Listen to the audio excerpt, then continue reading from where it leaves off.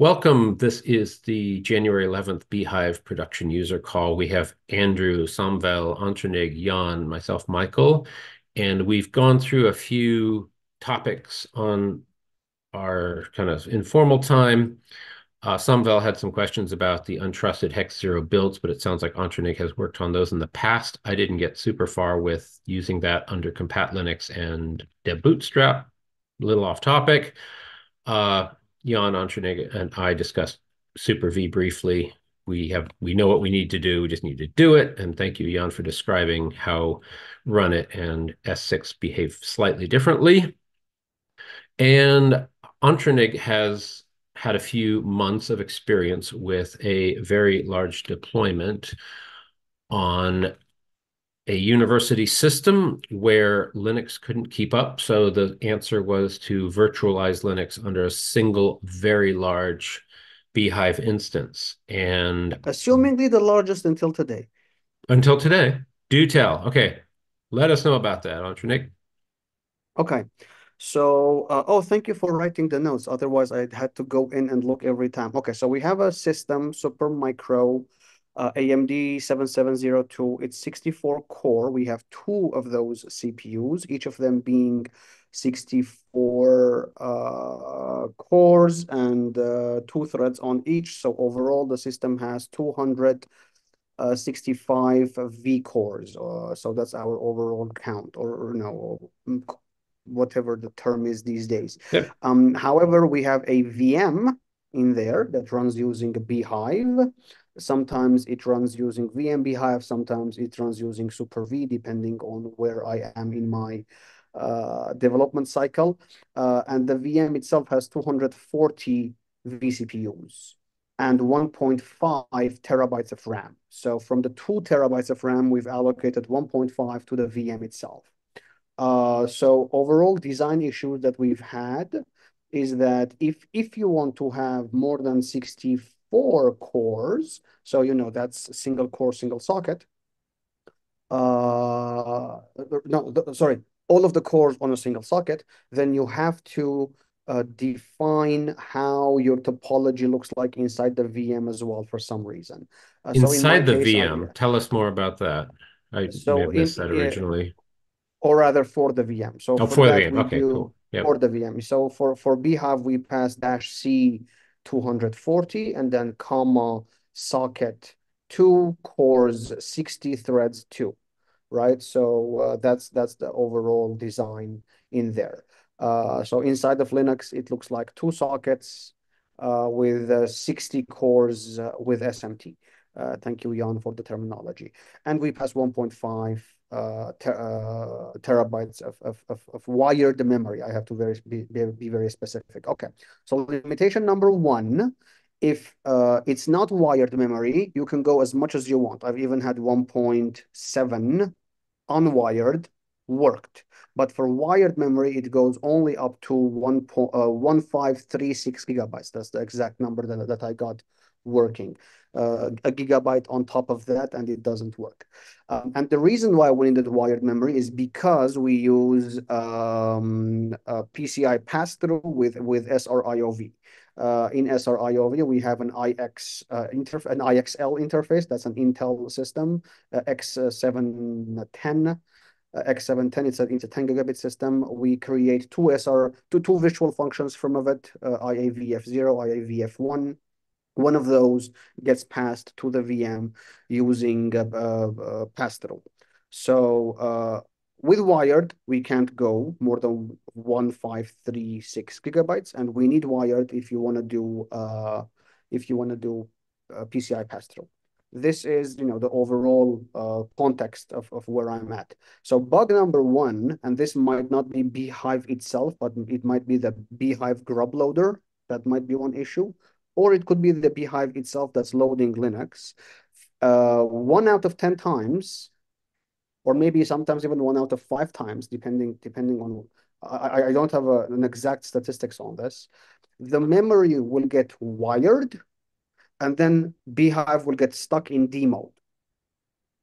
So it's waiting for disk. What is it exactly waiting for? I have no idea. I look into all the file descriptors using processtat. and it lists all the files that it should have access to. The disk, the tap interface, the dev PCI, the dev VMM, the etc. etc. And it looks all fine as far as I can tell. So I am not sure what the issue is, but 1 out of 10, it will move the process from the grub loader into the bhyve process itself, and then it will just get stuck. Only on It boot. in You're only on using boot. grub bhyve on a new deployment. Yes. Is Are there you a going to reason ask you're me? not using UEFI boot ROMs? I just forgot to use that, and I am not sure if I can convert an existing Linux deployment to an UEFI. I mean, I know how to convert, but so that's the yeah. Should I move to UEFI? Do you think this Yes. would solve the issue? Grub bhyve is Very old. no, and it's not very old. It's unmaintained. It depends on ancient GCC versions, and nobody wants to keep the external bootloader. It was a hack. It was a shortcut. It wasn't anything which we should keep on using.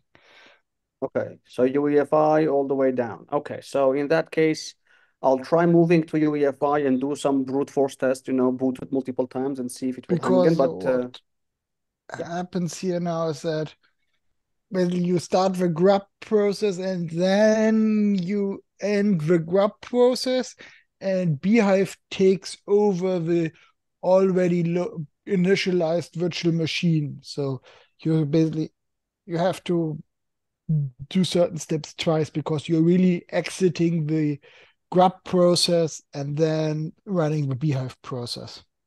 do you think that I can convert an Ubuntu Linux that's installed in non-UEFI mode into a UEFI mode? Because I'm not sure. I mean, Of hopefully course you BSD can. it's The question is where you easy. find the documentation on how to do it. Uh, grub can be used with UEFI. The question is just how you Of have course. to do it. The Okay. nice thing is Okay. because you're in a virtual system, there's nothing stopping you from adding a little helper device to hold the boot code. So even if your disks are full and you don't can't Uh-huh. change the partition table, you can Exactly. just add a tiny little 1 GB VIO device Yes. Yes. to hold the As a UEFI boot code and UEFI yes. partition and so on. That is absolutely correct. And let me just check in here with LSBLK. No, I do not have an VFAT for partition, so looks like I will need to use a separate device for that. And I Or nor I you have to can change. the partition What are table. you Yeah, that's using as backing storage for your disks? I am using a raw The- file. A raw file. Hmm. Yes. Yeah, Okay. this So initially you started could with just Mhm. right. How large are your boot devices? Are they above 2 TB? Sorry, my what? My boot Your device? guest boot device, how large is the virtual Mm, device? my guest is 200 gigs You should be able to put the just grow the disk, put the boot partition into the at the end and the end. because Okay. it shouldn't be a problem with modern systems to have stuff before that. Okay. Okay. So I'll Unless just maybe if your disk is over 2 TB, that could trigger some, basically crossing this boundary could cause some broken firmware to explode in your face. But yes. yeah, not That's a 200 good point. gigabytes. There's no boundary where you haven't already crossed. Yeah. Yeah, you've Good pushed point. plenty of Yeah. limits. I'll No, try no, that too. as Yes. in, as far as I know, there's no special boundary which causes new bugs to appear between 200 and Right. 2048. None of those powers of two So so the overflow so the any. so the so the raw file I expanded using truncate, let's say a gig, and then Yeah, just make sure I you don't truncate it to 1 gig. of course I don't convert it to 1 gig, of course, yes. Yeah, And then yeah, exactly. and then I convert the 1 gig to a vFAT partition or FAT32 or whatever the name is these days, and then I put the UEFI bootloader I'm of grub certain and stuff like there's that in some there. distro-specific documentation on how to convert an Hmm. existing installation. Yes. Yes. Okay. That would be much better because I absolutely hate grub beehive. Sorry, grub. Yeah, Grub to grub bhyve. beehive Yep. grub. Yeah.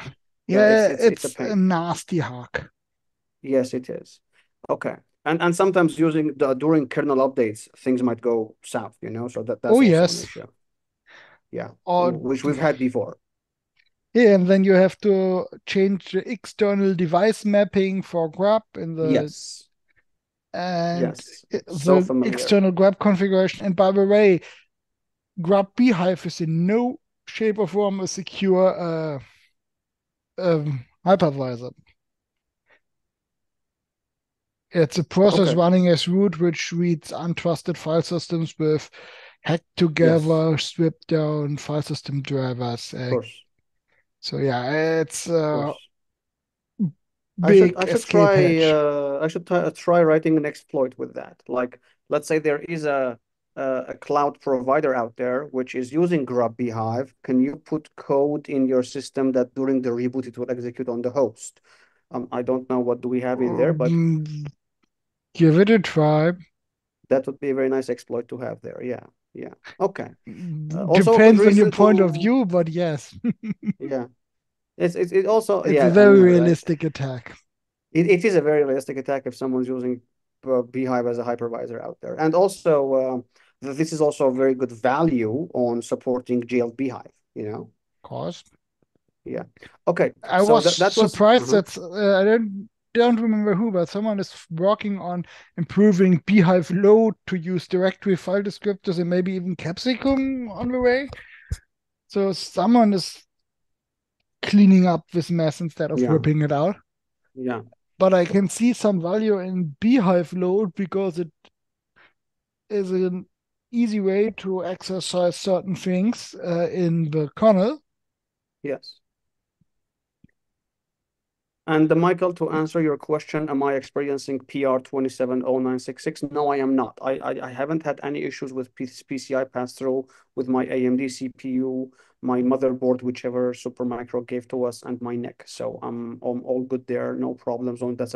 I'm having problems with the NIC itself, however, regardless of PCI. Interesting. Uh, Interesting. yes. And for that, I think I have the error message, which I sent to you over to Skype. Let Oh, me right. open the Go ahead message. and drop that Yes, here that is because IXL, the number says, 1 second, I'm on a Mac. I can copy from a text from an image. 1 sec. That's I think, one of the benefits of having a Mac is doing that. Okay. I just hope that it recognizes what do you call that? monospace. Monospaces correctly. IXL, okay. Process admin queue, correct. Unable to, you didn't copy the rest of the line, Mac. Stupid Mac. Unable to allocate memory for So I've admin dropped queue. in at least your little one from Thank you. And elsewhere. I also sent also the Oh, inside the thank chat. you. So Perfect. I tried Googling for this, and Yeah, the only result that it brings is the source code that prints this error message it's a good in the start. FreeBSD diff. So it's a good start. We take what we can get. I started reading the source code for the IXL driver. Yeah. I thought it would be very big as like a driver code, but it's not as big as I've seen other like Mellanox drivers or whatever are like much bigger. So I'm going over it. It's clearly a issue with a memory buffer. I'm just not sure when or where is that allocated. Is it configurable or not, etc., etc. So I'm in the middle of that. We're seeing this issue on both of the interfaces, FYI. Ah, okay. So you can see also in the message, it says IXL1 as well as Oh, yeah, there it is. IXL0. Yep. It could be because they are connected on the same bus. I'm not sure. Like, it's a single PCI card with two NICs on it, not two separate PCI cards with the NICs. But again, I have no knowledge in that area. And it only happens when there is massive IO operations happening over the network. Sorry, network operations happening over the network. So we use NFS. And this is for scientists, so the amount of data you can imagine is like each project can go for terabytes and terabytes. Each file could be hundreds of gigabytes. So that's the issue that we're having. So sometimes ZFS would not keep up, or rather our SAS disk would not keep up. So today I just added a Slog ZIL, device. a Yeah, log. separate log. Yep. That said, Yes. is this simply a warning or it's impacting performance? When this Everything happens, stops. everything stops. Everything Got it. Thank stops. you. Like you can't even do enter in the console to get the login shell. Okay. Jan, didn't this Um, come up a few weeks ago about the new Months. weeks or months about, yeah, I guess the holidays. The newer card is a lot more software dependent, as I recall, and then we had exactly so this come up. yes and no. The Yes and newer no. cards like the X710, which isn't new anymore, to be honest, um, is a lot more software defined, so a lot more functionalities implemented in the firmware running on the card instead of in dedicated hardwired silicon. Which means that yes, it's more flexible. It can offload more things. It also means it is in total more complex and can have new bugs and had a bunch of bugs at release time. And so, yeah, that's just what it is. And some things were, especially things which used to be just write to this register and it happens, and now it is send a message to the firmware and wait for the firmware to finally look at your message. So some things were slower and so on. But in general, the card should work these days. And that's just the design choice. So the other thing is that, yeah, this means that you have an admin queue for administrative commands on the card, and it looks like that queue is either full or it tries to grow it and can't allocate memory. I don't know. Grab for the string in the driver source code. If you can't find it, grab for substrings and find where it is. Maybe So there's I a found note. sysctl to make the logging output from the driver more verbose. Be careful with those, so you can easily swamp your system with a loaded NIC driver throwing megabytes per second of log messages at the system. And Antrinik, you said you couldn't get to the console. Whose console would that be? The host, Host. the guest? Okay. The host. And The how did host. you try to get to the console via SSH over the same NIC? IPMI as well as physical console. Okay, if you can't use IPMI or physical console, something Really messed up. definitely, Yeah. yeah, properly messed up. So it's not just that your SSH connection is also affected by this. No, no. Like you cannot even SSH. Like you don't get you immediately get a reset. That's also interesting because if Yes. the system was completely unresponsive, you wouldn't even get a reset. The Get a reset, connection but I'm attempt getting would a hang. reset. So something is happening wrong on the NIC level, and no, wait a If second. you're getting a You get a reset, reset as the kernel is something along responding. the way sends a reset.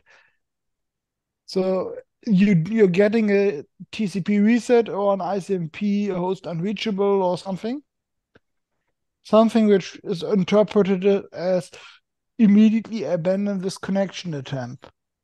Yeah, So I can ping.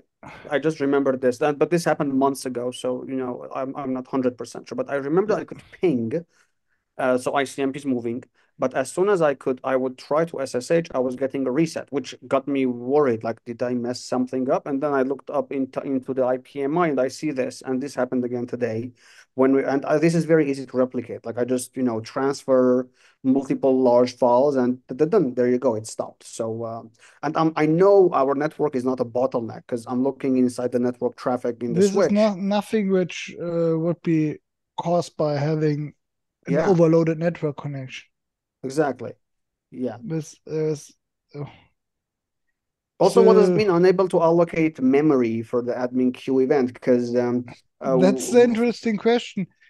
yeah, So it could be that the admin queue is a ring buffer of pointers to messages and it failed or something like. So you have to look here.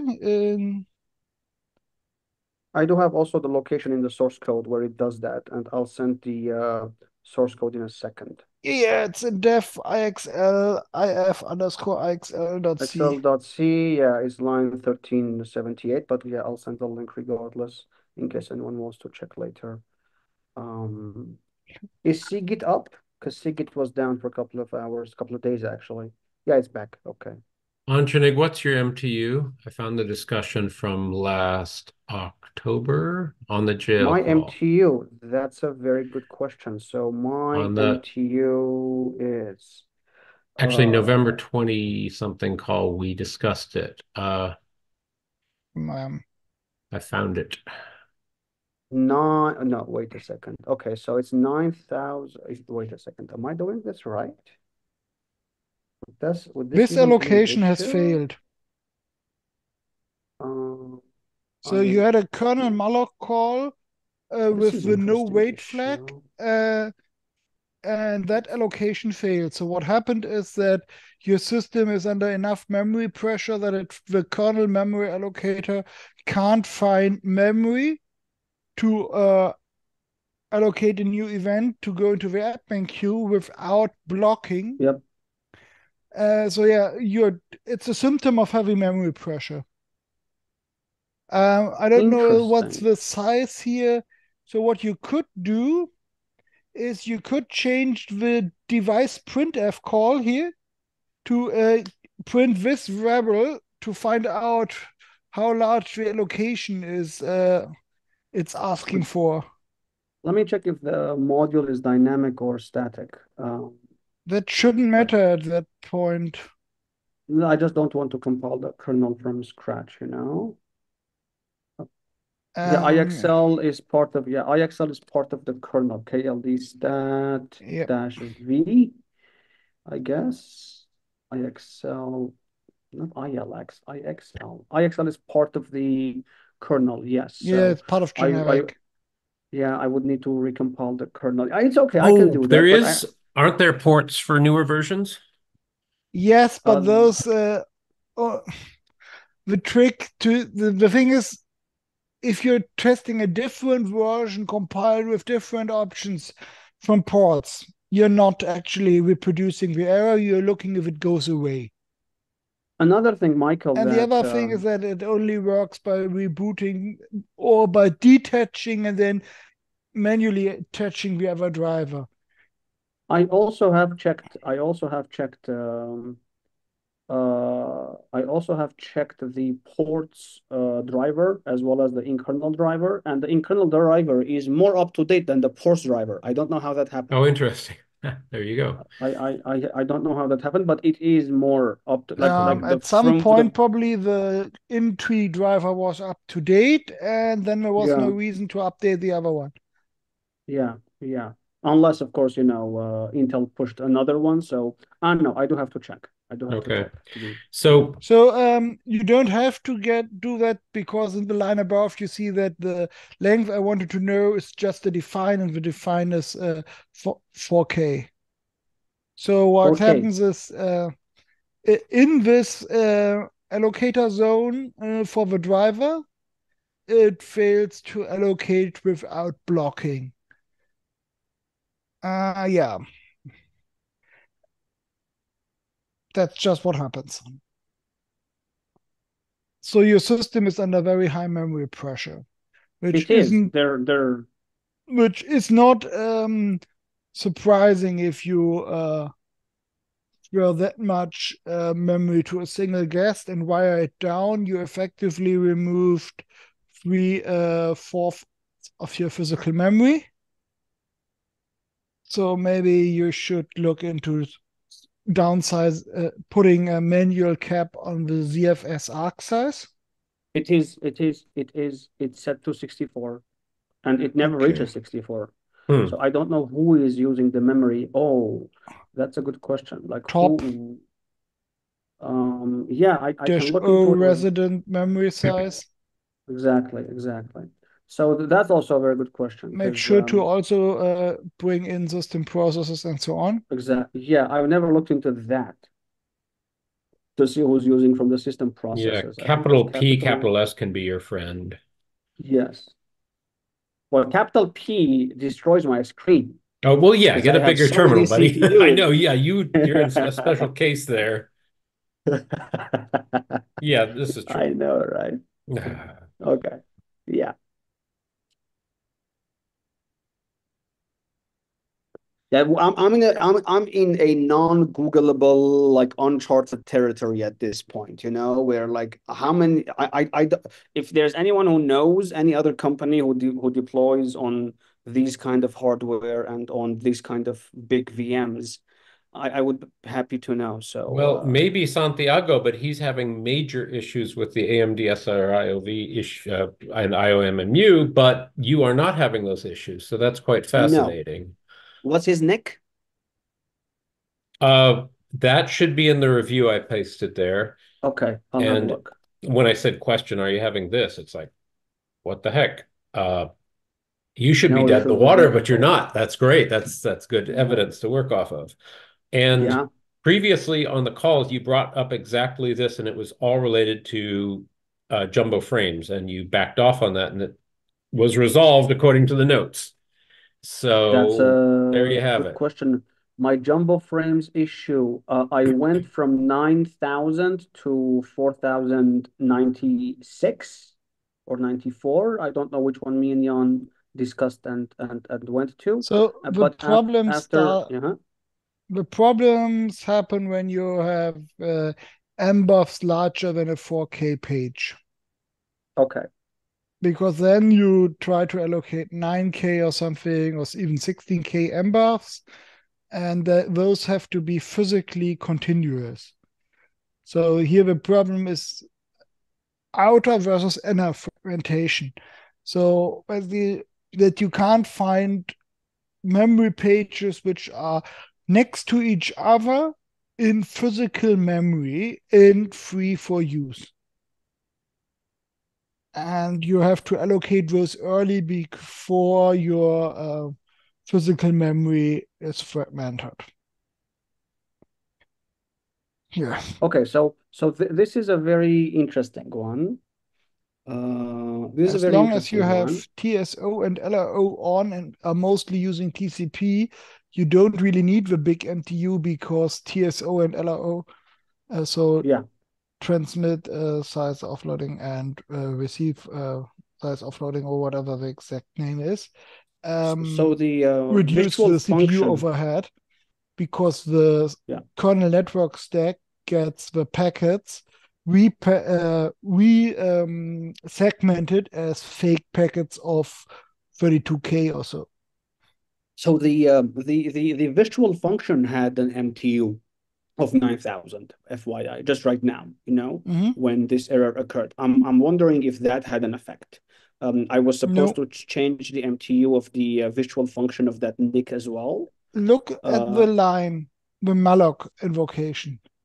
You're effectively asking the kernel memory allocator for 4 kilobytes of memory without allowing it to block, hmm. which can be required because there are lots of situations in drivers where you're not allowed to sleep, so block on memory allocations.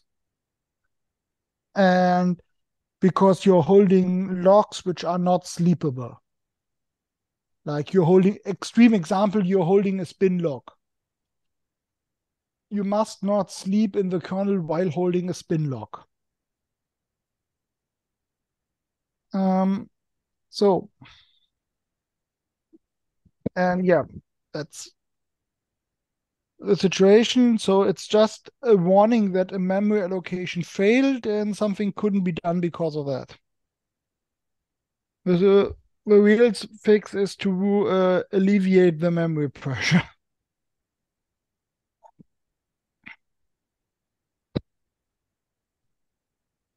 And he's gone. Yeah, he probably lost his mobile internet connection Yeah, or so ran out it's of data memory volume pressure. for the month, Yeah, talk to you in a 10 days month. in. Exactly. See you Exactly. next month, exactly. I don't know. Ah, you're so But sardonic. yeah, that has to Um, suck. what did I want to ask? Oh, Jan, as you disappeared to CCC, you and Antranik discussed perhaps desired ACPI values that bhyve might want to support. Is that Well, I don't anything remember tangible? that discussion. Maybe it was just him and I, but it's like we have the reset and power off, but I think there were some missing ones. So let's see if he can jump on his There fiance's is phone. yeah, I don't even know if I think I remember your discussion, but I wasn't really involved in it. The thing Hmm. is, you were talking about that how to handle rebooting a system with Super Correct. V. Well, there's that, but And it led to this discussion. yeah, and the problem is that bhyve doesn't really have a way to request the guest to tell it to please reboot. Hmm. So what you have to do is so there, and on a physical system, you don't really have a reboot button. You have a reset button and a shutdown button. Right. And I said, I don't even know if such an ACPI feature exists. And it's not something FreeBSD could add. It's something which has to be present in the ACPI specification. If this Okay. feature isn't there, you can't fix the design. You have to work with what you got. Of course. So let's see if he can rejoin. If not, such as life, and we can push the rest of these topics to the future. I was hoping Santiago could compare notes on those nicks, but no worries. Oh, Didn't he have Antranik, where are you? Mellanox? Maybe send him a signal message to his phone or This something. is true. Let me jump on here. Here's the review. Yeah, that's with Santiago, right? Yep. That's him. Yes, he was in Coimbra with all of us.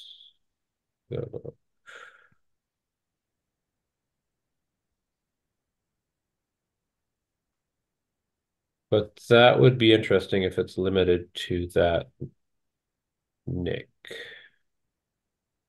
It Oh, could yeah. also be That's something. that the Nick Santiago uses requires more features of the IOMMU to be virtualized. It could just be that the Intel one is a Yeah. bit less featureful. Which driver did he have? I'll start at the. No, that's earlier. That's I'm, there he there he is. is. There he is. Uh,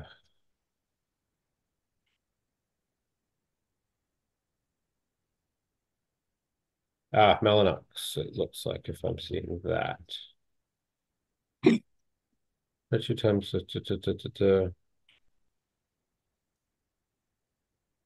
So Anshnig, So we were speculating that you just ate up your monthly data plan, and we'll talk to you in 20 days.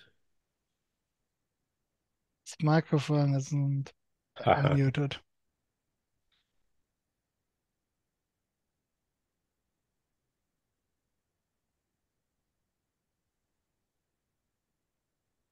La la la la la la la la. Are you Or back?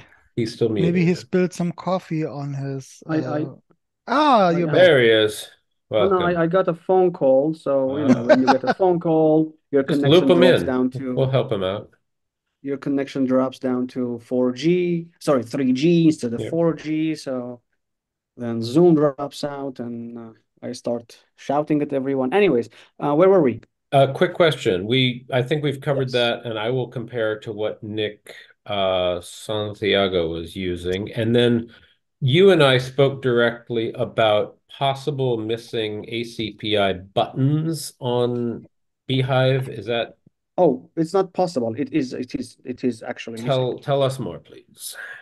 So generally you would want to send a what do you call that? A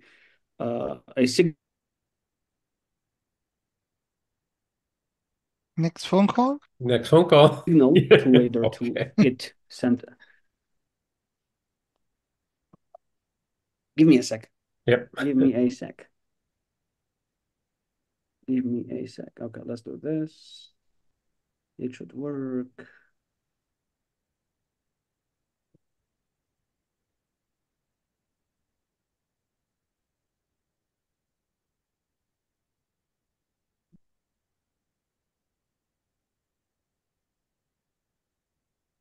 Bring back the audio and the video. Okay. Am I back? Yes, I am. Okay, great. Way better. Okay. So, yeah, you can send a signal to a bhyve process for it to shut down. That signal would be, and I'm not sure which signal that is actually, but it is documented in the man page. You send an ACPI power off. There's also a way to use, I think there's a way to use bhyve CTL to do that as well, but I might be wrong. No, there's just force reset and force power off in You bhyve CTL. you pasted what was there and wasn't there. Maybe that was in a different chat. I now remember that. If you have a list of those, that would be great. I'll Okay, here it is. search that. Signal You found handling it. in the bhyve man page. Signal Oh, handling that, in the yes. bhyve man page. Yes. You send sig Mhm. term and it will trigger ACPI power off for the VM. Yep. Okay, so the VM will get a power off signal. I was wondering if we can also do, like, instead of power off, we can also send a reboot where in another signal where the bhyve process would also restart itself. Is that, yeah, while you were on a call, Jan pointed out that real hardware has a reset, but not a reboot. Are those one and the same? Are they different? Would we be entering non-standard territory, although it might be super useful? So the thing is, it's easy to add a new signal handler to bhyve. The question is, what can the signal handler do? Here the problem is that, yep, is there a way to, via ACPI, request that the host kernel initiate a reboot? Is that even something ACPI can express? If it is, okay, it's probably fairly straightforward to add to bhyve. If this feature just doesn't exist, you would have to add it all the way through ACPI to all the ACPI implementations out there in the operating system kernels, which is a giant project. But if it's already there, just passing that, exposing this functionality should it exist, wouldn't be too hard. So is anyone familiar with what ACPI can do and can't do? Reportedly, Antranig did quite a bit of that, did you not? Um, Like ACPI work in the back in the day with Gentoo. I have done some ACPI work there, but I mean there is so on hardware, when you press on like the restart button, it actually sends a power off, and then the hardware knows that it has to restart. That's one thing. Okay, And the AC, so yeah, and then the ACPI reset is when you press and hold the restart button, and it just completely shuts down the machine and starts it back off so again, what which is an we actual could reset. do, Mm-hmm. uh, which would be listen, is to just have a new signal handler, which does what the normal one does, and then record the fact that this signal has been delivered in a flag and check that just before we exit to exit with a not yet allocated exit code, so that there would be a new exit code which then could be dispatched upon. So basically, this machine really ought to wait. We already have a reboot one, so we could just basically lie and say, "Yeah, I know that the guest said it performed the shutdown, but deliver the exit code for reboot. Yeah, that makes sense because from the host Yeah, that would perspective, all you care just about is work. that it cares. Yeah, yeah, that one absolutely makes sense. Yes. But my So we question already also have that is, exit code, and so it would just grab yes. a signal number, which isn't problematic to squat for this functionality, or So finally Michael, get the IPC socket. so sick term is triggering for power off. Which Yeah, signal should I go with for a user reset two, or a restart? I was thinking of the same, like user one, user two would make more sense, user right? two probably because users sometimes send user one if they are familiar with Linux.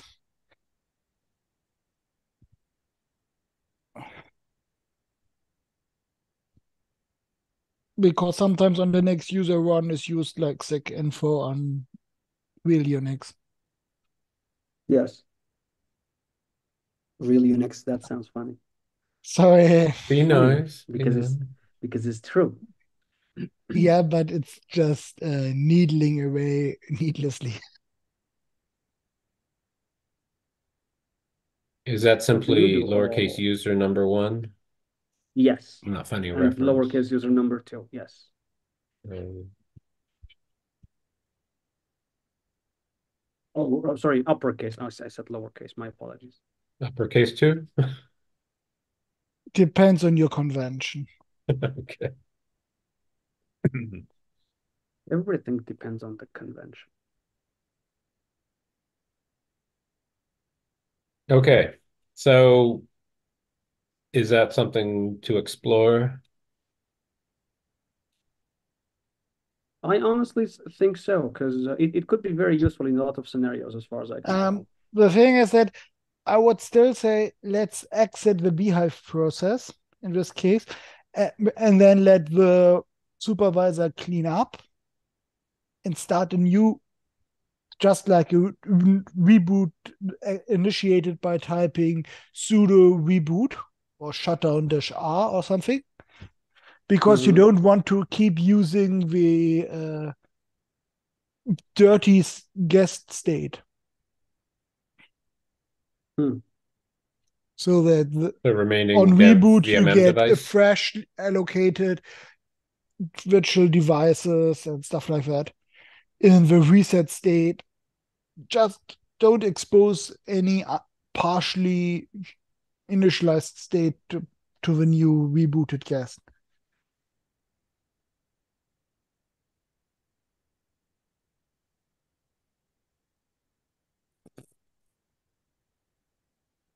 Okay, and Antranig, going full circle, if you want to just describe how you could not do this on VMware financially or on perhaps QEMU for other reasons, that is a truly unburying of the lead. So So before me, and as Yep. you have guessed, this server was configured by a Windows admin, like the hardware. That's why we also have a hardware RAID card on the board, which I've changed it to work in HBA mode, but it's not a real HBA, so we're also changing the hardware RAID card anyway. Long story short, the scientists obviously said, well, we can't use Windows on this, and they were like, okay, what about ESXi? Because apparently that's the only two hypervisors that people are aware of, you know? Yeah. So they asked for a quota from VMware, and approximately having a VM like the one that I'm running there, which is, a single very fat VM, is uh, almost with that pricing, like something around 20K. Now, don't quote me on this legally speaking, but Mhm. that's the number that we got from the reseller, at least, who's supposed to bring the license, blah blah blah. Well, So and or rather it's between 15 20K and per year 20. now.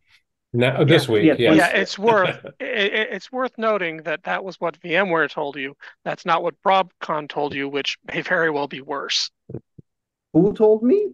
Broadcom, the new owner of VMware. Broadcom bought So, VMware. Oh, that's a very, They're oh in my the God, let's I squeeze completely, drive yeah. a new acquisition phase. There's So yeah, prices are going up until they squeeze drive a new acquisition. That's just what they course, do. Okay. of Your course, first of spelling was fine with course. me. Hmm? Uh, which part Nothing. did I get wrong? I forgot. But yeah, cool. Okay. You are VM worn. Ha. Yeah. So Okay. no, obviously I was not happy with the numbers, and when I told them open source, so these are scientists, of course, open source. What do you mean not open source? So they were very happy with that. Okay. Then moving on to say QEMU KVM. What limits did you hit? Oh God, I did have those documented somewhere. So I've got let some on me the see, doc. let me Hopefully, see. I'm sharing. Uh, I remember I've shared most of the things with you, but yeah, let you me couldn't just get make past a sure. terabyte of RAM, which is a surprise. Yes, yes. On Cameo, I was not able to achieve more than terabyte of RAM. Now, I don't know if that's a Cameo issue or a KVM issue. Because it's very, defragmented there, less or so. So, no, I could not get more than terabyte of RAM, but that was the first part of the issue. The second part is when I started allocating big number of CPUs, basically more than 128.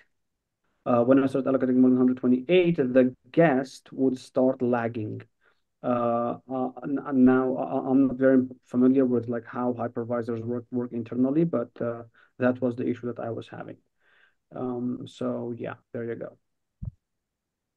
How did you how did the lagging materialize in your system? How did the lagging materialize? So So um, what was it bad enough for Linux to say that some CPU has stopped making progress and trigger the deadman switch? Watchdog, yeah. So sometimes it would throw a watchdog error in the console in the kernel messages. Sometimes the I/O would just like go very very very down. So sometimes the network would start lagging. So it was in different ways of things. So if it was a game, if it was a graphical game, I would say that the FPS was low. You know like which means a number of things. It could be from your GPU, could be from your CPU, could be from your setup or whatever. But in kind of that kind of an analogy, But everything was terribly slow until it was almost unusable when I was starting to use all of the cores to run a benchmark test for the scientific tools. mhm, I'm asking because you can have terrible latency spikes and still good average throughput.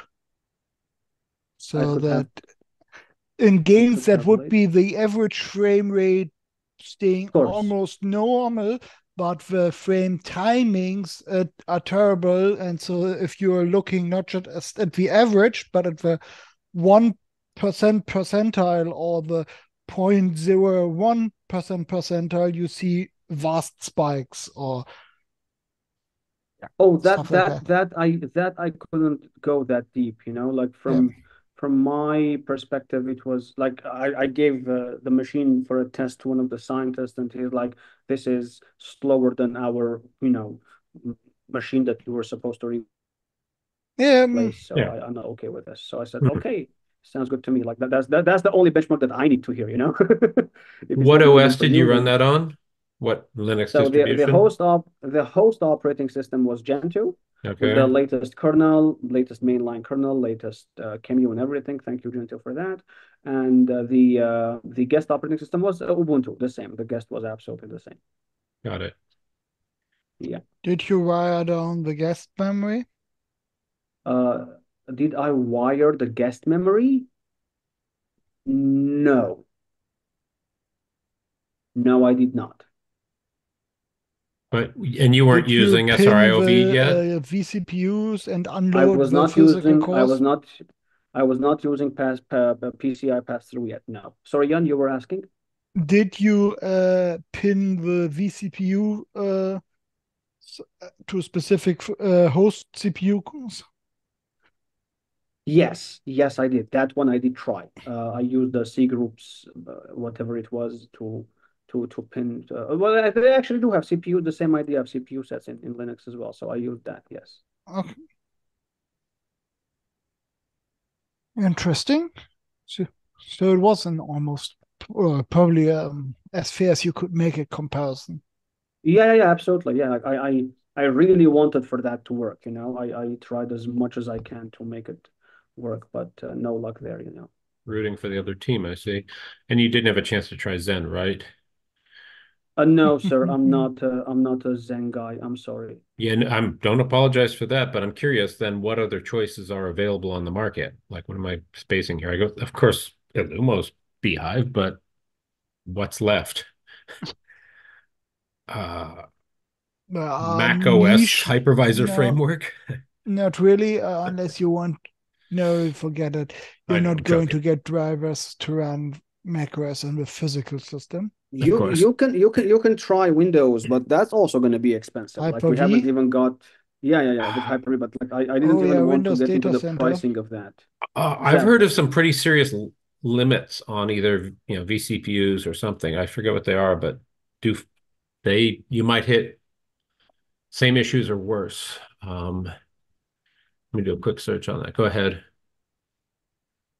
You know, then what else do you have? The question is that do you really want to count Zen anymore as a maintained supported hypervisor? Be nice. It's It someone's happy with wasn't it. meant to I be know. a mean question, but really, is anyone still working on that as an open source project? It's Or working on has FreeBSD, and I everyone, worked out an issue with Roger to get graphics working on an AMD host. So it's because I'm afraid that basically everyone moved over to KVM QEML. of course. Then you have things like Firecracker, which are niche Yeah. Yeah, runtimes. what's even Firecracker? I have no idea what it It's is, a like technologically specialized speaking. hypervisor for short-lived guests. So for the yeah, So, Lambda function stuff. so like So where you cloud basically applications and such. yeah, basically on demand launched, as in I have a request queued, now spin up the virtual machine, reuse it for 1,000 requests, similar to what PHP FPM does or something. Like spin it up. That that makes Uh, no sense. why not? Because like you would want a container for that, not a VM. Yes and no. If you have a Uh, situation that can't be done by a normal container, Oh, the reason why you may want to have a VM for that is because you want the isolation boundary and don't trust the Linux containers. And you want a smaller interface than the system call ABI. as far as, I mean, Hyper-V being in this list goes, unless you're planning on running Windows, I don't see Hyper-V making sense in general. If you're running Windows, it makes sense because you're already going to be buying uh, the Windows Data Center license anyway. So, It only makes sense on workstations where you have to have Windows on the host, in my well, opinion. for any applications where you need Windows. Right. No, not even there. Sometimes it's better to run Windows under QEMU, even if you care about performance. I'm just curious on the little cute matrix of different hypervisors. Where do we stand in the beginning of 2024? And Then there the I'm is best one. mm, So one of the question nice about things about bhyve oh, is that as the blessing of late birth, basically, it lacks a bunch of the legacy features which are now implemented in hardware. So we don't have to have all the crap to support 15 or more year old CPUs, yep. which means that sometimes bhyve has lower overhead for purely compute bound workloads because it's so unrestricted guest mode or bust. and sometimes it means that you can't actually run old VMs there. Hmm? What? Sometimes it also means that you can't like run actual old VMs there because we've had a scenario where a customer would Old want VMs. to Oh, you want like a BIOS booted VM and UEFI. In theory, yeah, that's just an option What's ROM the we name of need, it? which is yeah on live support the BIOS mode option ROM, but that's not really a hypervisor feature that you can run a BIOS on top of bhyve. You just need one. It is remarkably hard to find stats on the latest Hyper-V, and I know they're gradually removing it. Core went away. Yeah, they prefer you use their cloud platform. The removal of core was very hard for some of our customers because it was kind of a perfect scenario where you want a disposable host, less or so, to Or a say. really cheap Hmm? Windows desktop that won't have graphics acceleration, Yes. but it's like, oh, this is usable. Hello. Interesting. Yes. Wait, Okay. are you Yes. Daniel, limited to welcome. 128 Gosh. virtual sockets? That's not much of a limitation. Or virtual CPUs. No, no, that's the thing. I can find some information, but not much more. And I've been Because searching the last few minutes and just not seeing it. So yeah, VMware forces you to, like most of them, to, map it out with different topologies, but no biggie. Anyway, Daniel, we've been just yakking away. Do you have any topics? And thank you again for Zelta. You're welcome. I Let's gave see. a quick No. overview of it earlier before we started Oh, recording. thanks. Of course. No. I do have a question about the last conversation about Zen's popularity and usability. Isn't Zen used by some of the cloud providers as its hypervisor? Like I thought it older was even used by Amazon AWS. virtual machines are based on Zen, but these are the really old platforms. Okay, so and I'm sure that they've coded around. And then the question They is if they actually ever gave anything back. right. Yeah. They Okay, basically that forked makes it, it would seem. yeah. Okay, that's the way to think about that. Okay, so it's like Mac OS and FreeBSD. Good one. Yes. Yeah.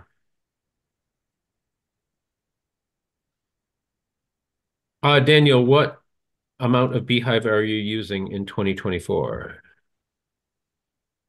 Um, all of it. Great, perfect. So Good answer. yeah. So I've actually started using it a little bit more for FreeBSD as well. Oh, Um, just because I realize that I do have bare metal servers and I do want to do my FreeBSD testing for my FreeBSD hosts on bare metal, but there are a lot of things with file systems and on boot and with fresh machines and things that I can roll back and use. I've been using a little more of uh of FreeBSD on bhyve, not just Windows and Linux. Um, so yeah, did I mention in a previous call that the FreeBSD image, the official FreeBSD 14 image, uh, dies after first boot if you use bhyve load? Yeah, we did talk about that before, oh, right? interesting. Maybe not. That should be on I my remember Jan radar. commenting on it. So it uses the I think the host's like boot Lua files or boot something files. So what happens is Uh, if you do bhyve load on the official FreeBSD 14 VM. Now if you use UEFI, no problem. But if you use bhyve load, it boots, it automatically upgrades its zpool. Oh, sorry, this is for the ZFS version of the oh, official good to know. VM. Okay. Yeah, sorry. Official version of the ZFS or FreeBSD 14 VM image. You boot it in bhyve load, and then on second boot it dies because it upgrades full. And if you're running, unless you're running a future version, so if you're running 14 on the host, I think it doesn't happen. I haven't tested it yet. Oh, Um, so if you boot it on 13, it might grab Lua boot blocks from 13 and kind of upgrade the pool and put you out of alignment. so I think it's just Okay, so when you boot the 14 ZFS VM, it upgrades its ZFS pool. Hmm. And that happens, and it can boot on 13. So the first time you boot it, it'll work.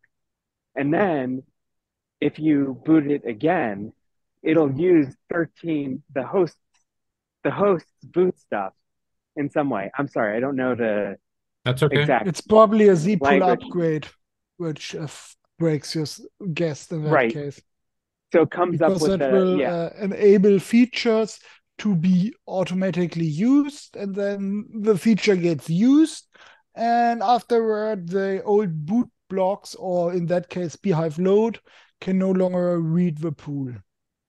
right. However, the workaround is just change the loader to UEFI, and it's still going to work exactly the same. Right. There's going to be The nice no thing about downside to that.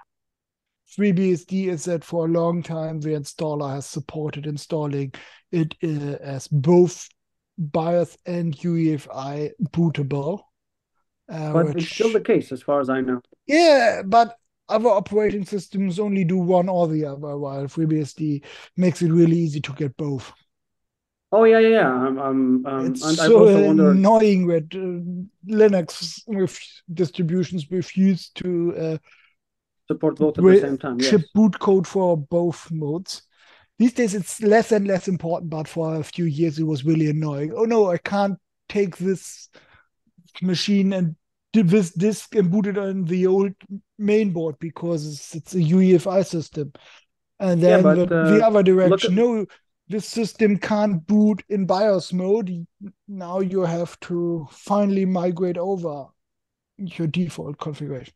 yeah, It but would have look at been my so easy to scenario. have You a know. window where you just install both boot blocks, and then the problem wouldn't ever materialize as a real problem, because by the time hardware appears which can't do UEFI boot, almost all your systems would already be dual boot capable, as in BIOS or UEFI. On that note, I think I have a fantasy tool that I'd Hmm? like to propose that Please. somebody maybe has written. Maybe there's something like this already, but so when there's a Linux VM, because I use Linux for appliances like FreePPX and stuff like that, and they'll insist to boot with grub, no problem. And it's usually, I mean, when I was first learning how to do it, I have to admit it was hellish to fix. It's not that big of a deal for me now, but the grub parameters are absolutely identifiable if you walk through the disk. So why is there not a tool, or is there a tool to examine the disk and create grub parameters for for any given VM, so that we don't ever have to download a Linux VM and struggle with that anymore? I think that's doable. I think I could do it. Well, how about Linux people don't put like date stamps in the name of their init.rd and stuff, so you can actually find some of that? Because I found that early on they were just all over the map, and yeah. Yeah. So usually you're going to hit a grub, a grub two or a grub config, Yeah, and we could at least have a little program that spits out options and probabilities, so sure, that totally. any given civilian can boot any given Linux grub or UEFI obviously, Sure. um, on bhyve without Yep. without trouble.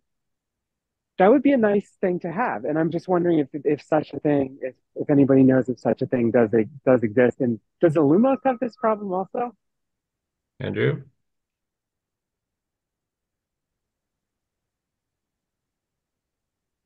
We lost him. He probably had to jump into a meeting. Um, Ah, shucks. and this is specifically for Grub to Beehive, correct? I Or have never does it had this also, problem with BIOS So boot hypervisors. yeah, well, fair enough, but this is not for UEFI. This is for Grub to Beehive booting some appliance from who knows who, right? Yeah, exactly. Okay, got it. All true and noted. And I put it in bright red to let the world know. Any other tool ideas from your years of production use? One of my tools is almost done Yes, sir. for production use, which I haven't published yet. It's will what's it called? Will SH? Will SSH? No, will.sh, like a Oh, well, like a human well, will like SH? like the like the thing that lawyers do when you die. Oh, will. Yeah, I Yeah, okay. Yeah, I yeah, I started saw developing that You like demo. mentioned that. year ago when I was at Daniels. Yeah, yeah. And the Oh. idea was, in case I die, will someone have accesses? And then I wrote it in a way that it's portable 100%, but I would love to have it in base, actually. So just to do like a screw you to every other operating system and say, oh, you have OpenSSH from OpenBSD and WillSH from FreeBSD. So yeah, that was the idea. Yeah, it's basically a very long file in TXT mode that, when you give it some environment variables, it will check via either RSS if you've blogged or tooted recently, and then it will check if you have logged in via the last log, because we have a last log. And then if you haven't done that for the amount of time that you've decided, say a month, it will send an email via the mail function or SFTP mail. And it will let people know that, you've passed away and these are the accesses to the servers. Oh, and you Taking can a break and you from can the, also, go ahead. sorry, and you can also give it an SSH key to someone else, Right. and it will automatically add it into authorized. The last functionality is probably a good idea to have people give you a public key or to have it sign someone's Yeah. public key and hand out a certificate or something. But yeah, Yes, sending out root passwords in plain text is not a good idea, yeah, right? Yeah, it you're could not be. around anymore if a trigger is correct, but What? still.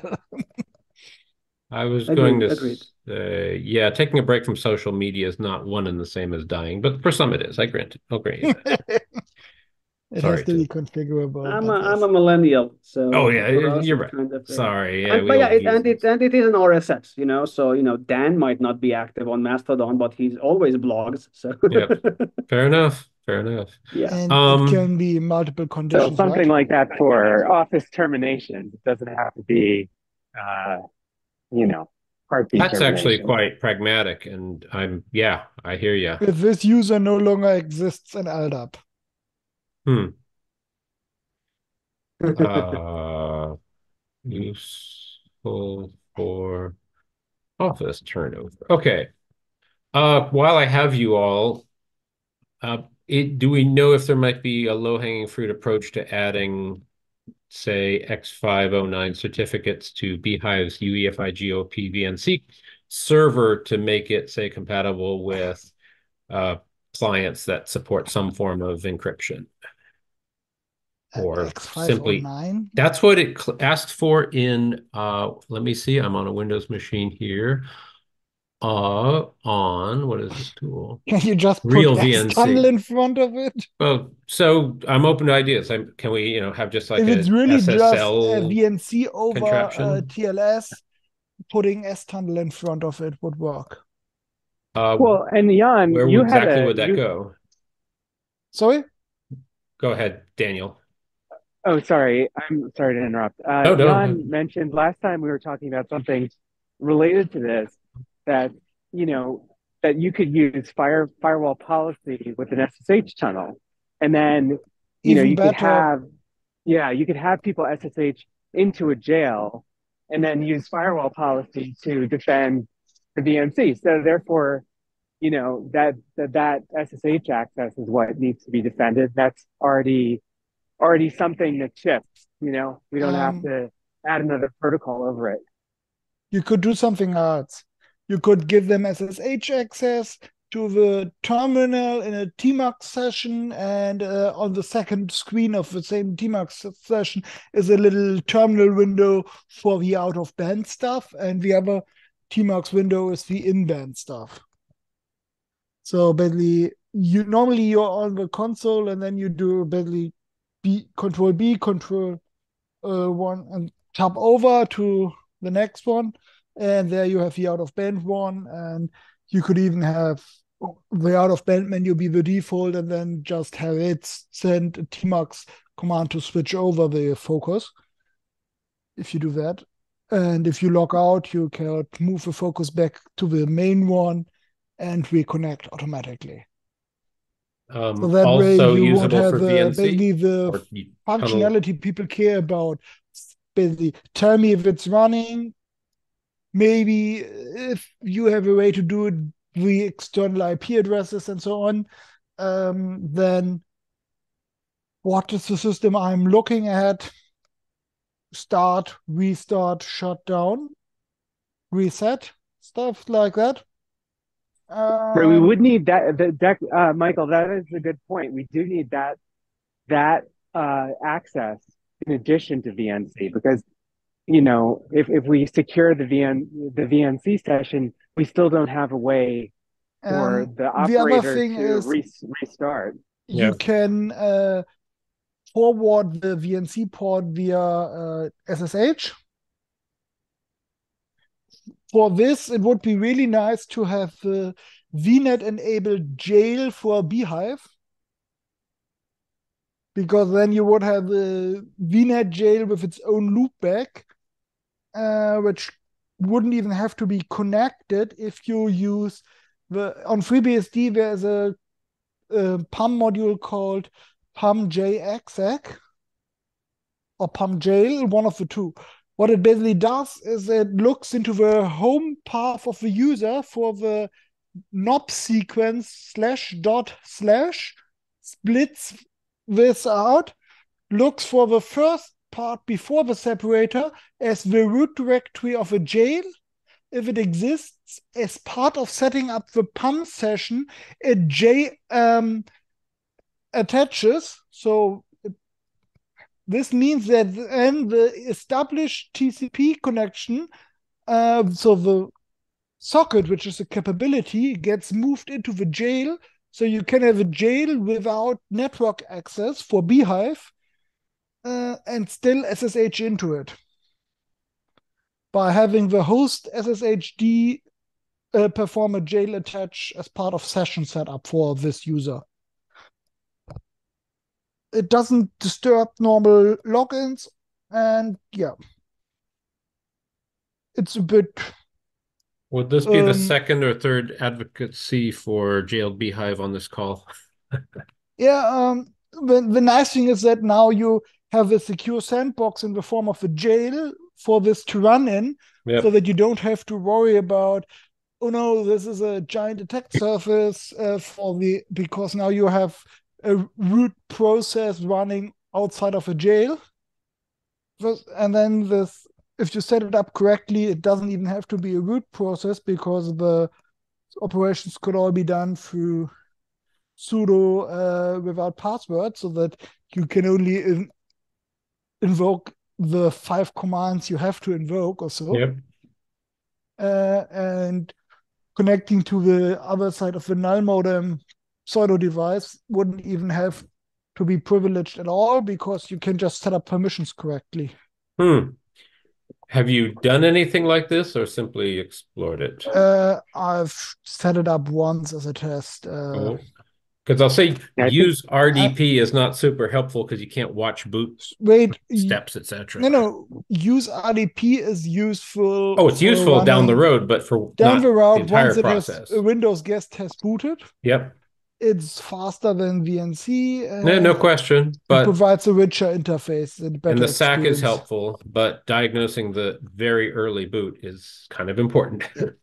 Anyway. And the other part is that for this, the thing is, users ask for VNC, but most of the time what they really want is easy access to the console. And unless you're booting Windows, yep, you don't need a video console. Correct. Yep. For anything Unix-like, if you've deployed it correctly, serial console is all either BSD or Linux or Solaris needs. Linux often has a bad habit of not enabling their console. No, that's So, not on Linux. That's the default configuration shipped by distributions.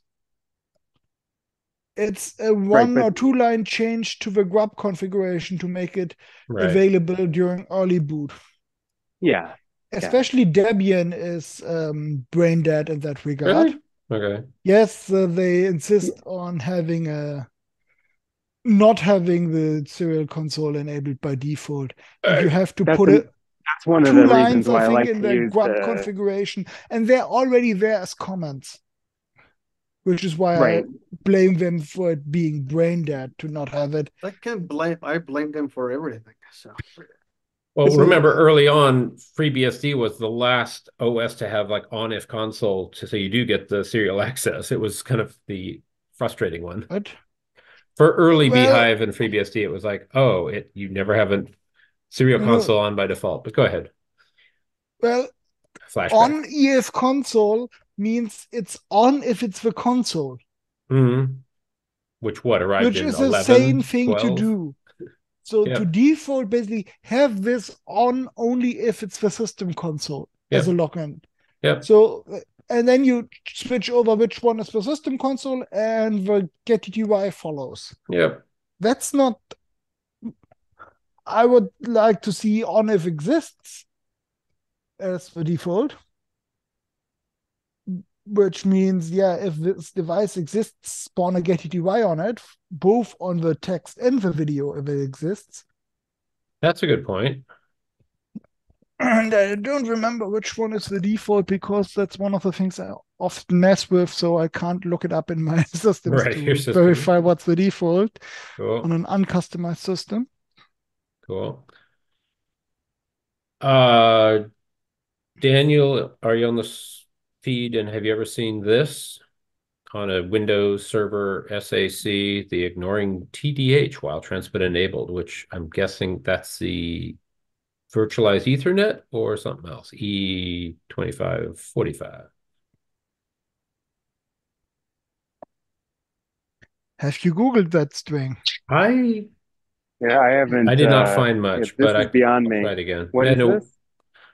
simply I see that when booting up a Windows Server VM, I'm like, what is this? I don't know. So there's that. I'll do another search.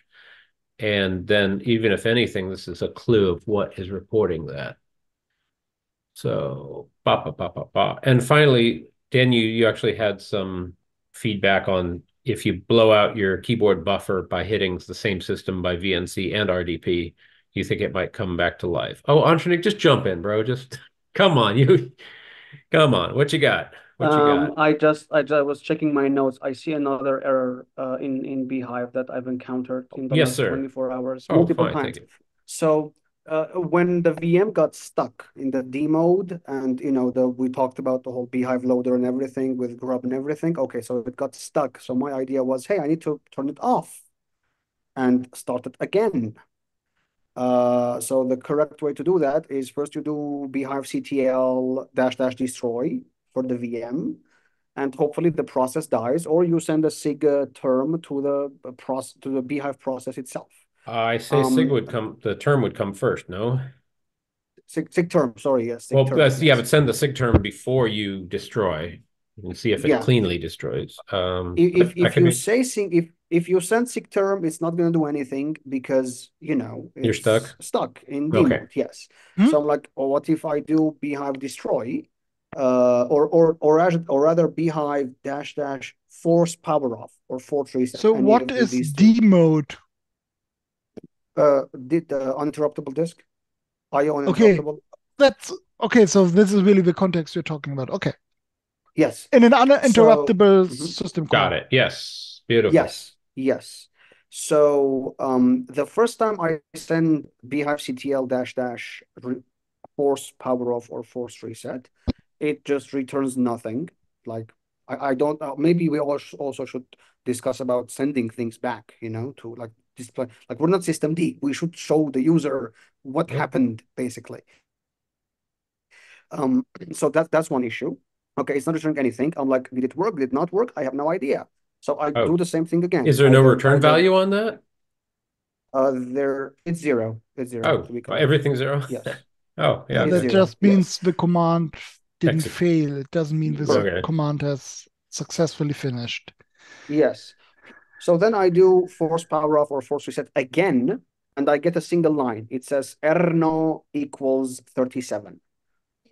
So now I'm digging inside the ioctl codes to understand what the hell 37 means. Yeah. And specifically, it says Erno equals 37. I I don't know what 37 is. If anyone knows, developers, please let me know. But otherwise, I do.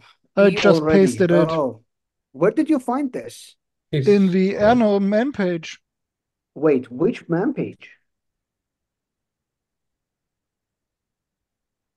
bhyve's man page? there you go. Air no man page. It points you into the intro to man page. Oh, thank you. Thank you. Sorry, I'm dumb. I totally forgot about this man page. Okay. E already. Operation already in progress. Okay. Yeah, So I keep getting that. Okay. So there you go. That's what it means. And yes, to answer the question, if I can't do anything else. I can't destroy it. I can't kill the process. I can't do anything. So my only solution is to restart. So like whenever my Uh, VM can't Restart the host, you boot, mean? Hold on, be the specific. Restart. host. Yeah, the host, because yeah, Yes. this is So it's the so obvious whenever here. my VM, whenever my guest doesn't boot, I have to restart the host, which is like kills the whole idea of a fucking hypervisor. You think, yeah. yes, it does.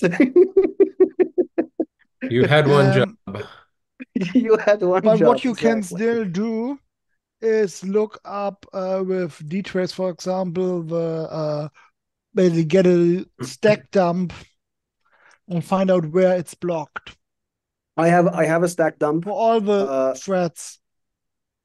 but unfortunately I forgot about that and I got the stack dump after it And got stuck. yep, you want both the user and the kernel state, Yes. I stack only have the trace. kernel state. I only have the kernel stack trace. So, oh, Jan, that's a good question. Can I ask dtrace to print the K stack of a process without hitting any Yes, but I probe? don't know how you can do it. You don't have to. You can inspect it somehow. I just don't remember the syntax for it. But yes, Understandable. Okay. you can run Okay. basically a one-shot thing. Do it during the startup, and you have to make sure to target the right thread process, whatever. But Got it. dtrace basically, it's easier. And the next thing you can then do is basically find a situation shortly before and then attach a debugger or something. But yeah. Yeah, that I can do. I'm pretty fluent in that these days, but I Or just you didn't could have. attach a kernel debugger to get the stack trace, which may Yeah. even get you a richer interface because then you can interactively walk the data structures and so on. But you can, Yes. of course, completely shred the running system like that. Yes. But I have to say that so one of the ideas that I had is to do stop using dtrace, like figure out what's the But step, what's the previous to last a step that bhyve is being stuck on, right? um, Finding that and you then doing wait, dtrace stop. So it will you stop the can as process. one of the things you can definitely do, which would be interesting, is to have dtrace capture the stack trace on a periodic timer. Oh, that's a good point. Yes, that's also a very good point. Yes. Um, so With the because it could ticks. be that while it feels like it's stuck in the operation, which is in uninterruptible, so it should be fast, may take hours or days for some reason, and you're not prepared to wait that long. But it could be Yes. that it's not completely frozen on one side or the other, Yes. so Which that it's reminds me, does because go on? if you look at it in top, you sample at 1 hertz. So it Hmm. could be that it ignores most signals, then basically does something for half a millisecond and then continues blocking again. And actually, it's just a badly written process which masks all signals which are maskable or something.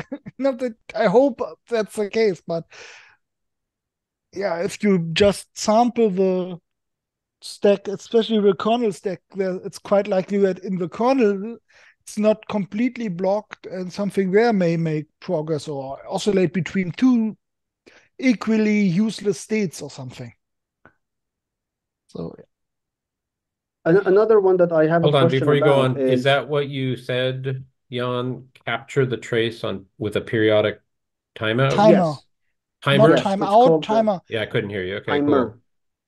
Timer. Uh, It's called. There are two ways to do that. There Tick is or the prof. something, Yeah, there or is the HC. profile mode. No, there is the profile mode, which is it could be nanosecond, microsecond, millisecond.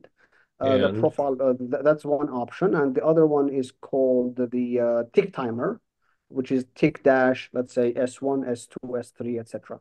So you can use there, and they do different things, but depending on what you're doing. In this case, the tick is the one that you want. So yeah, that's another way to do that. okay, cool. Basically. I do have to ask, however, do we have any protstat gurus here? Because in protstat, there is, or procstat, if you're, Probably proc. yeah. I mean, it's a process, it should be Yeah, I procstat. know, but yeah, you're right. I'll grant you that.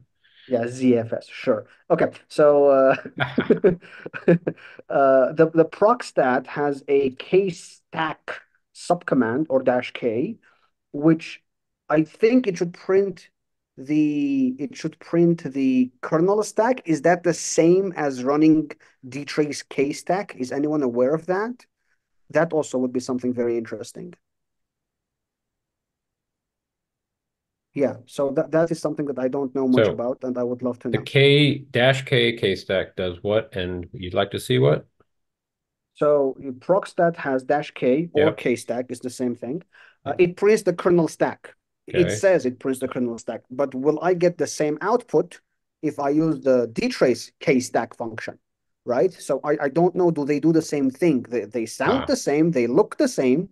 They look exactly the same, actually. But yeah, that's the question is will they print the same thing? I haven't tried this before. I have to go into it and try because it one might be a very useful development tool to let people know that, oh, sure. okay, you don't. Yeah, so that's another good question. And yes, I do have the K stack of a process of bhyve that's stuck in D mode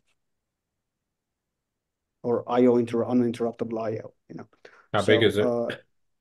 it's not that big. It's not as big as you would think. And Drop which it does in? remind me, yes, which does remind me that one thing I did notice that when it's stuck in uninterruptible IO, the threads haven't started yet, just in case someone knows the flow of bhyve. The threads are not started yet because when it continues, then it starts one thread per CPU. So the threads were not started yet. So it was somewhere, you know, after opening the file descriptors for tap and MNDM and all of those, and before starting the threads. Whatever was getting stuck was between these two. Hey, that's a good information for myself, so I can Only on dtrace it. boot or in general? Oh, Only this on was with the boot. Grub Beehive. Okay, yeah, never mind. Yeah, Yes. that's yeah, okay. Thank you, Samvel. And we'll still discuss your Hex Zero stuff, hopefully. And Yeah, I'm curious about since, that yeah, too, because that's one of those long-term eyes on the prize topics. Thanks for joining. Yeah, Hope you enjoyed it. good night. Take care. cheers. Um, Anything else? We've covered some really good ground. None of the topics I was thinking developers might jump on, but we didn't have any developers, which is just fine. And we can But push this to the next one. Yes. Antonek, so it looks like it would be possible to implement the external reboot request by just converting any non-crash uh, shutdown into a reboot request as exit code. Mhm. Yeah. So map shutdown to what? You know, I would, I just looked around a bit in the yeah. code and it shouldn't be that hard to add the not don't even tell the guest that this shutdown request is really an external reboot request. Just send it a shutdown request via HCPI and then report to the through the exit stated that it was a reboot request from the guest. Basically, a white lie. Yeah. Interesting. Okay. That's from a host talking to the guest, or the guest So talking right now, outright? if you want to perform a clean shutdown of a bhyve guest, Yep. you send it a SIG term. If the guest has already activated ACPI, so bhyve knows Yep. that it's an ACPI operating system and not stuck in a bootloader or running a very Yep. old operating system, Yep. this will then get turned into an ACPI shutdown request, Okay. the SIG term, which basically the equivalent of pushing the power button on a normal desktop PC for a second, but less than 3. So just the normal, please shut yourself down. And so if you do that, but you really want to do a restart, a clean restart. So what you do, and you don't have a rich enough interface to have the guest operating system request a restart on its own. So if you have an SSH login into the guest, you can already type sudo reboot and reboot.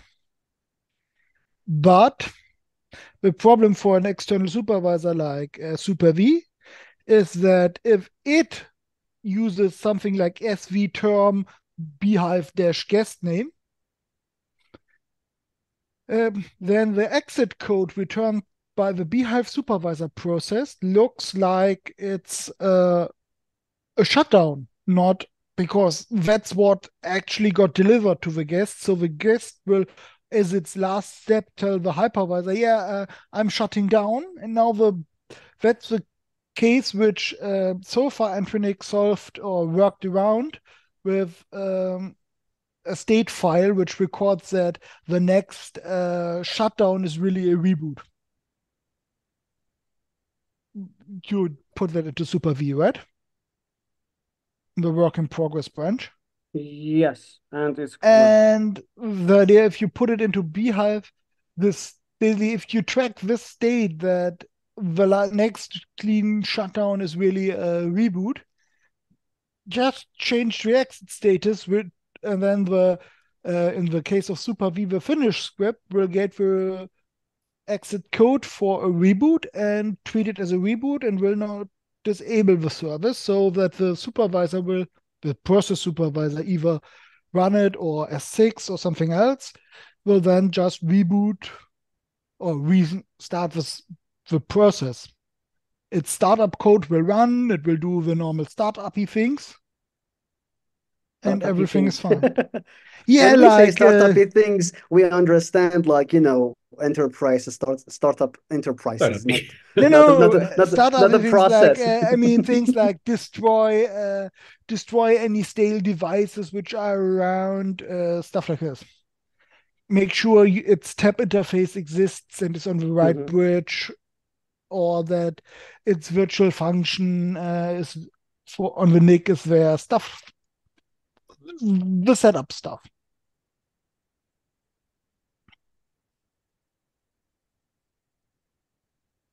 Okay, looks like we've covered good ground. Should we call it a day? I We've think been going so. Yeah. We for are at nearly 2 hours. 2 hours. Yes, Yeah. we are. So Anything else? Last call? Last call. Ding, ding, ding, ding, ding. Ding, ding, I ding, don't know, ding. André, you went for yesterday, so I don't know if I've shown you the crap I'm writing for tooling friendly IF config. Yeah, Yes. Jan gave me a quick demo. So let's call the official call, and Yeah, and then I can some of walk us you can hang through it, around for a and little bit. because I could use your input on that. Okay, that But was a that's cue to say nothing. goodbye to all the nice listeners. Bye bye, like and subscribe. Like and Cheers. subscribe.